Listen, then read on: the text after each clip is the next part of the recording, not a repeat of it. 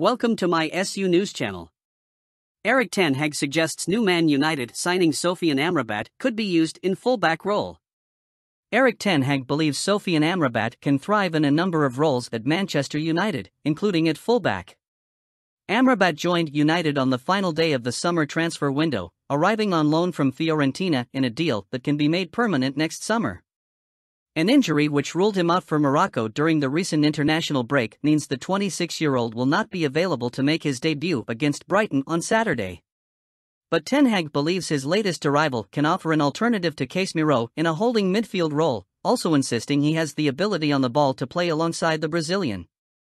United have problems at left-back with both Luke Shaw and Tyrell Malacia injured, with November a possible return date for both players. Diogo Dalot has been moved over to the left in their absence, with Sergio Reguilon brought in on loan from Tottenham. While he will be expected to have an impact in the middle of the park, Ten Hag says Amrabat could have a role to play in fullback role this season. Tomorrow he is not available. But what we missed in our squad was behind Casemiro, a typical holding midfielder, Ten Hag said. So with him, we have that. You see the overloading games, so we need that type. But also, Amrabat can play alongside Casemiro because he is capable of playing in a higher position on the pitch, and even, he can play as a wing-back or a full-back.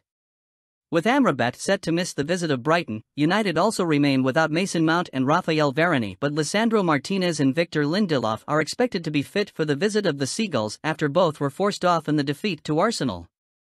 Antony will not be involved with the winger on a mutually agreed leave of absence following domestic abuse allegations. Jadon Sancho has also been sidelined as the result of his public spat with the United boss. Source: Metro.com. Please like, share and subscribe. Thank you for watching.